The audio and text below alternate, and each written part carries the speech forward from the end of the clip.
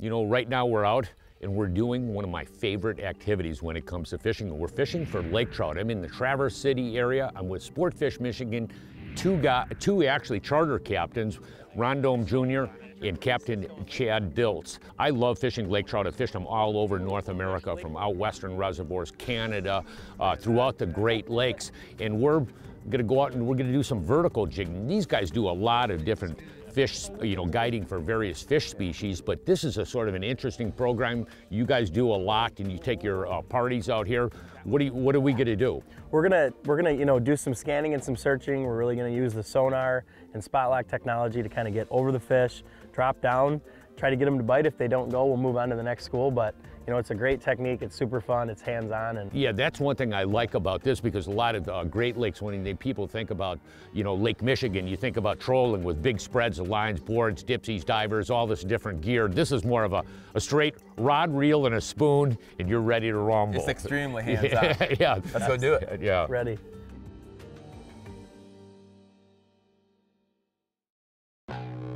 Closed captioning is provided by Smooth Moves, adjustable boat seat suspensions for a smoother ride. So we're just kind of cruising along, looking for underwater points and steep breaks. As you can see, we're just coming into some nice suspended fish right here. They're suspended about 80 down over 103 feet. But this is exactly what you want to find. You know, as soon as you mark them on the front transducer, on that front hummingbird, we know that we can stop our forward propulsion, put it in reverse. We're just gonna go ahead and hit spot lock on the Terova remote and drop down and hope they're active. What we found is when you do put it in reverse, stop propulsion, you're trying to stay on top of the fish, especially when it's calm and you're inside of 80 feet, we like to just shut the motor down. You know, our water's so clear up here, you know, we can see bottom in 50 feet, 60 feet sometimes. So I feel like the fish can really hear the motor and see the boat. So it's nice to shut the motor down and try to let those fish not spook. So hey, he means business. Come on, buddy. Okay. Wow. You might be a little wild with that one. Yeah. It's acting mature. Here we go. Yes, there you go. Header. Well, tell you what, gentlemen, I'll grab the net. Wow. Isn't it crazy when they fire up? Right now we're in second, third week of July.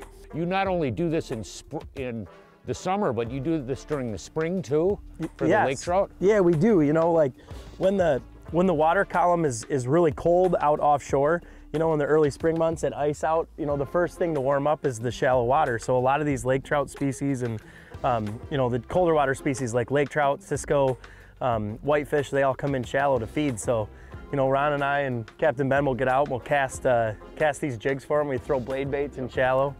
And then as, you know, the thermocline sets up in June and July, that's when we can really come out and the temperature forces them down to bottom and you can really pinpoint them on bottom. Well, not only that, it's, you know, that you were talking about the stocking programs. I mean, it's amazing, because we were driving around these points, how many fish there are. It's incredible, I mean, how many fish there are here. I mean, it's like you drive around and there's fish everywhere. And he said, no, they're all lake trout. Yeah, I'm like, sure. wow. Yeah, yeah, definitely.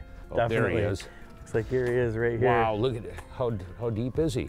I mean, the water clarity in here is just unbelievable. Yeah. Well, there we go. Come here, buddy. There we go. Good work, James. Great fish. Oh, come here. Wow. Gorgeous. Boy. I'm gonna have to leave this hook in the net. Wow. You got a bigger one there. Wow. Get him. Holy mackerel. Yes, sir. Wow, we got a bit of a mess, but that's a good one. Wow. Oh, wow, that's a great fish. This came unbuttoned too. Let me see if I can get a hold of her here. Yep. Look at I mean, those these things. guys, look at the food these things are. You can see these guys are eating. They're healthy. That's alewives and gobies. Yeah, let's alewives and gobies do wonders for these fish up here. Boy, let's get her back in the water. Yeah, James, you and I and Ron were talking about population earlier, and you know, we see such a nice mix of natural fish and planted fish that have fin clips. But it's just so amazing, the population of fish that are in the Great Lakes system. You know, you have the feds that are planting fish and managing the population and, you know, constantly putting fish in each year. And then you have the state of Michigan and the state of Wisconsin also planting fish. So you get that really nice equal balance. And regionally, it seems like there's great populations everywhere. So It's just really fun for the people that want to get out and troll, or they want to jig or cast for them. It's just a awesome fish to kind of get year round. Oh yeah, yeah. I really like the hands-on versus the trolling bit when you're just jig fishing for these. I mean, these are big, strong fish. You know, for you guys, I know it's got to be a fabulous fish to fish for with your clients. It's a blast. They're super coachable. I mean, you're dropping a jig down, you're reeling 1 to 3 cranks off bottom, jig, jig, and once you find your cadence, you're hooking up. Like it's game on. So it's just so user-friendly. Kids, grandparents, mom, dad, even if you don't fish a bunch, it's doable as long as you're around them and you've got the right gear. It's a really good time. Look at all the fish down there, you guys. Just absolutely loaded.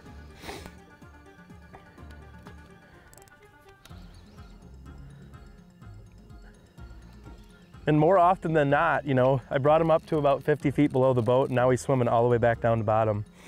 You can just see him coming up here, dispelling his air. You know, he's getting rid of his, you know, his air bladder's full of air, and he's slowly just kind of discharging all those bubbles right through here. You can actually see it on that hummingbird unit. We like to just bring him up nice and easy. There he goes, taking another run. But if you bring him up nice and easy, don't you agree, Ron and James? Like, try not to force them up through the water column and just take it easy, and you know, you can successfully release these fish and all the way out to like 120. Yeah. This segment is brought to you by Wavy Label Eyewear. Backed by a lifetime warranty, we see what others don't.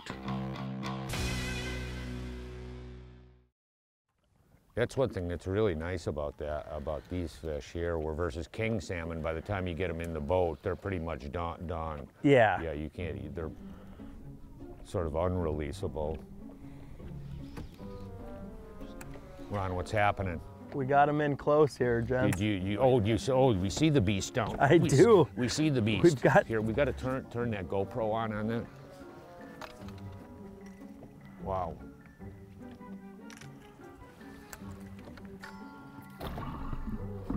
Nice fish, yeah. Nice job. Bring him up to you. Alrighty. Oh, it's a beautiful fish. He's got those awesome colored fins on him. Looks like this is a planter. As you can see, he's got an adipose clip. But just a super healthy fish.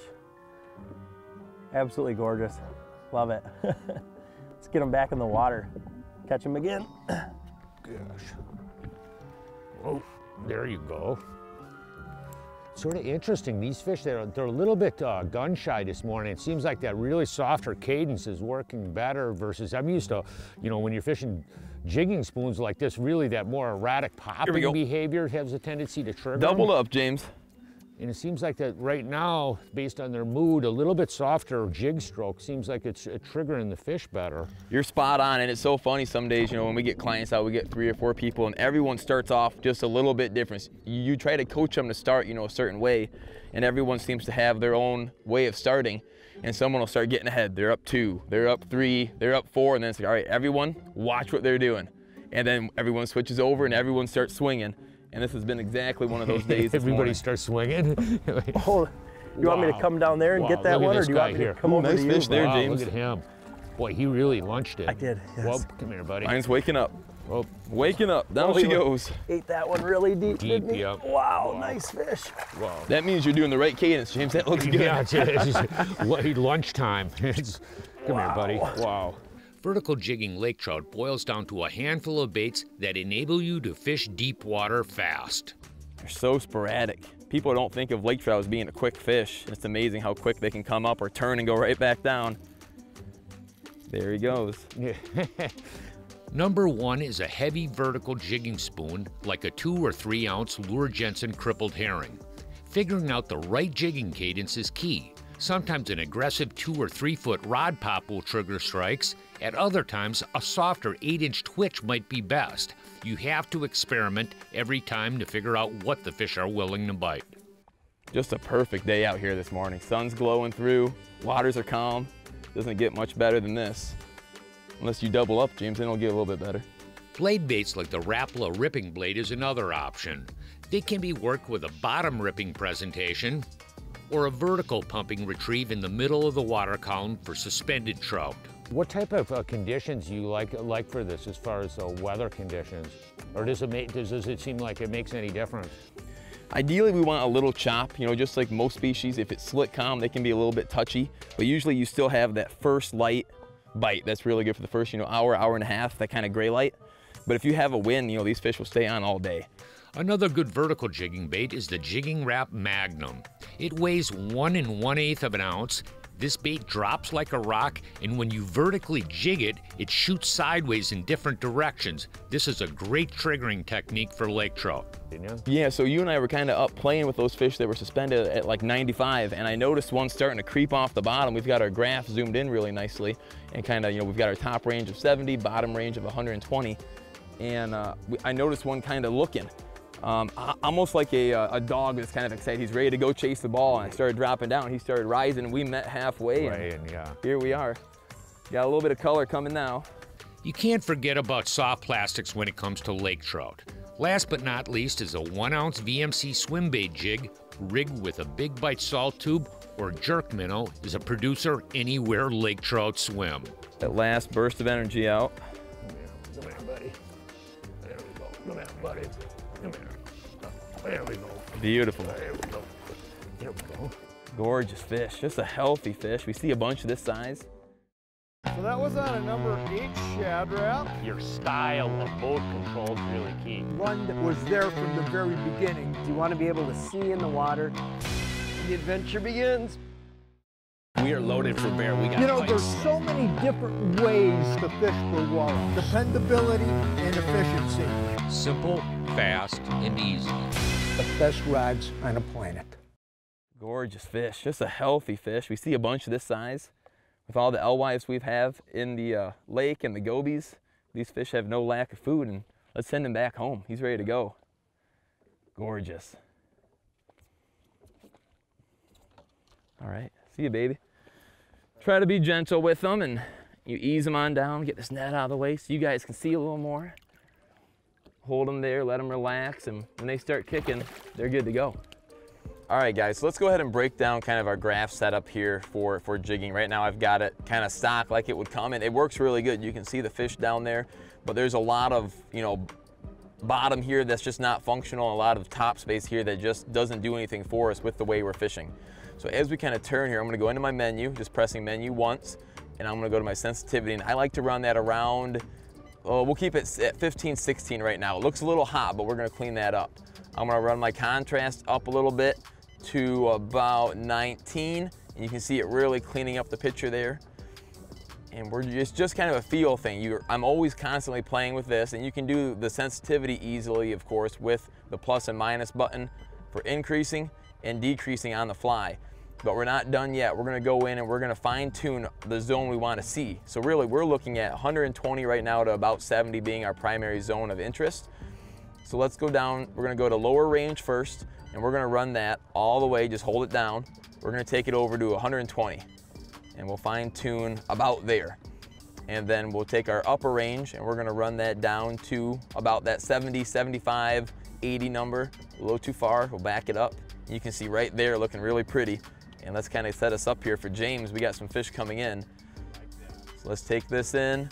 We're gonna dial in a little more because we came up higher. We're gonna zoom in on the zone we like. And this is just something I'm always doing. I'm always kind of fine tuning. And Captain Chad, if you could hit spot lock for me, that'd be phenomenal. Let's zoom in a little more here. This looks really good. So there we've got those fish. And the final touch I like to do for jigging these trout is I want our chart speed, instead of being at 5, I want it at 10. That gives us the fastest returns. Something else that's really crucial is getting this A-scope color frame over here. To do that, you go into menu, and you go into your sonar tab, and you're gonna work your way down to the RTS window. Here's where it is standard. When it's off, you can't see anything, but I really like the color A-scope because it allows you to see this real-time column.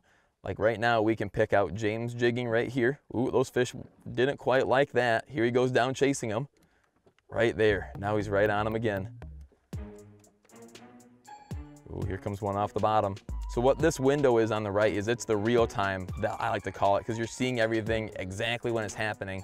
And really, we're just watching these first, this first kind of fourth of the screen to see the most recent information that's happening, and that allows us to know if we need to go up, if we need to go down with our jig, or if we need to slow down or change a cadence, it allows us to see exactly how those fish are reacting and when they're reacting to it, and allows us to get a whole lot more bites. You know, for this style of fishing, you know, the right rod and reel is really pretty critical. We're fishing deep water. Right now I'm fishing with a 7'6" medium heavy, moderately fast tapered rod. Now this is a really powerful rod that you can actually hook fish in deeper water. I got it spooled with 30-pound test with like 15 to 20 feet of fluorocarbon leader, which is a 15-foot long section of it with a FG knot. But one other important part of the puzzle is the reel. I have a 300 Tatula here. This is actually a really fast reel, 7.1 gear ratio reel. A lot of times you're hooking these fish and you're reeling it up and they're hitting the bait and they keep on swimming up. So when you get a strike, you got to reel up on them really quickly to keep your line tight. The other thing that's sort of nice with this 300, it actually has a pretty wide spool that enables you to be fishing with heavier line and be able to maintain the your gear ratio with the reel, even with a lot of line off, because a lot of times, as you know, we're fishing in 80 to 100 foot of water, so you have a lot of line off the reel. But the right rod and reel makes it a lot easier for this style of fishing. How are we looking, gentlemen? Do we have any more takers around here?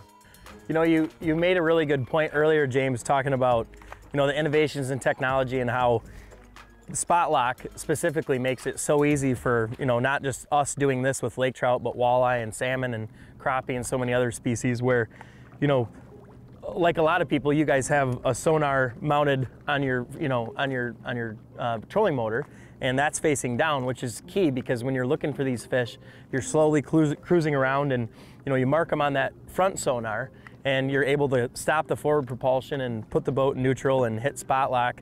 And it gives you a little time. You're kind of ahead of the game, especially these guys that are using forward-facing sonar. You can see them 60, 70 feet out, slow down, and then drop vertical on them, and you're already in the fish. And having like detailed mapping systems on these Humminbird units is so important because you can see the in-tide turns and the steep breaks, and that's typically where all these fish are hanging out. It just really makes life a lot easier. That's for sure. Not as much of a guessing game. There we go. Got him. There you go. On the dead stick. They like to eat when you're throwing the right thing. You don't have all bluebird flat calm days. Just a perfect eating size fish. See, that's what I'm talking about, these Daiwa drags. We got walleye stuff, we got crappie stuff, we got pike stuff. This boat is rigged up about as nice. Easy to use, and it flat out works. It's a must-have when you're talking about big waves. Well, these trout are so darn tough. Incredible 11-year warranty. There we go. Got him. There you go. On the dead stick. What were you doing? So I was just doing like a 6-inch lift, kind of like what Ron was doing earlier, and then I was trying to do normally I do like a ½ a second to a 1 second pause, but that time I did like a 2-second pause, and he just came up and hit it like a perch rig. A perch? A big perch? Yeah, exactly. My type of perch. Oh man, it never gets old. No. So much fun. Oh, yes. Wow, these St. Croix rods are really nice. I know they handle really big, powerful fish with that moderate fast action. Yes, they do. Heavy power is farther back down the blank, and it really fights this big, strong fish really well. Okay, big boy. Come on. Come on up here, bud. Yep, I'm gunning. I'm with the game. You're really sort of soft shoeing him. He kind of was kicking my butt a few times there. I like that. Yeah. This is kind of nice. Ron and I like this being on the catching end. It's phenomenal. Yeah, I know, you guys, it's sort of a pleasure to actually get to go out with two charter captains. So yeah, these guys don't get to, when their fish are biting, they're not catching. Come here, come on. Great net, James. There you go. Just Nice. came unbuttoned. Here, I'll too. get Look that at hook like out right him? there. Oh, that's a nice one. Yeah, that's a beautiful fish. Good Look at job. that. I'm kidding you, there's just such a gorgeous fish. Look at the girth on them things. These guys here got so much food in them. Okay. We've probably caught, what, 10 or 15 fish this morning? 12? 12 fish. It's been 12 busy. Fish. And lots of these guys here. Now you're talking. Look at them. Look at that. Is that a beautiful animal? No question about it.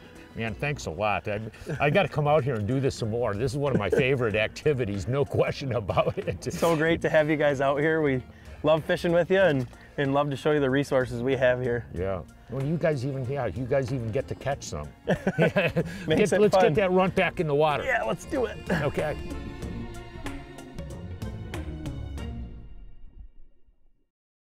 Hey, I want to take a moment to share with you something that had a huge impact on my life.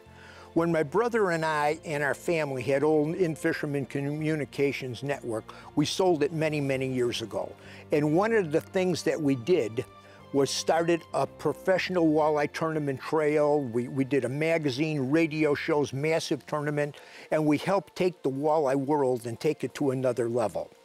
When that was happening, the anglers formed an organization called the NPAA, National Professional Anglers Association. It's still in effect today, but it is much larger naturally. At their banquet, they were honoring us for our contribution to the sport fishing industry, especially the walleye world. And my brother got up and he did his thank yous after the introduction. And when I got up there, I talked a little bit about and I made the statement, I don't believe there's another in-fisherman in me. When I said those words, it's like the Spirit of God tugged at my heart and said, watch your words, I'm not done with you yet. Watch your words, I'm not done with you yet. That's what I heard in my heart.